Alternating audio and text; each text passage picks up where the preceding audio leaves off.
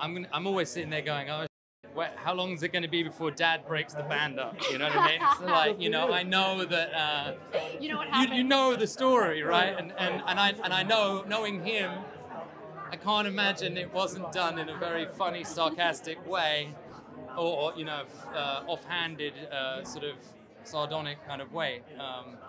So I like to see that sort of car crash happen, you know, and then knowing what happens at the end, it's kind of cheating. But as I was saying to them, we just did All Things Must Pass 50th, so watching this is like a prequel to what we just did. So, you know, you'll see in this what led him to then go and make All Things Must Pass by himself.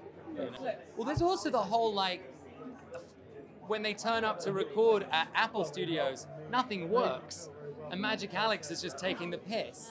And then basically, my dad in a day sources, you know, they're using his 8-track, they're using his equipment. And it's like, I feel like when he comes back, it's like, come on guys, all right, here's my machine, here's, you know, and he kind of gets everything in it.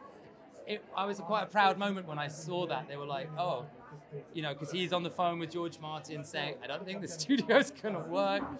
Sounds not good, and they fix it like that, you know, and it's him and George Martin and John, and they kind of all rally, and then suddenly you've got the album, you know what I mean? That's so full of love. Yeah, and you see that they love each other a lot, you know, and it's Peter. Yeah, I didn't have any notes for Peter. I don't feel like they ate anything. I feel like my dad toast. There's just a lot of toast eating. As my dad sat with a sad orange juice and a sad plate of toast, and I said to Stella McCartney a while back, I said, we were at a fancy dress party, I was trying to fit into one of his suits. I said, I have no idea. And she just goes, it's called malnutrition, darling. Yeah. No green juice. No green juice, just toast.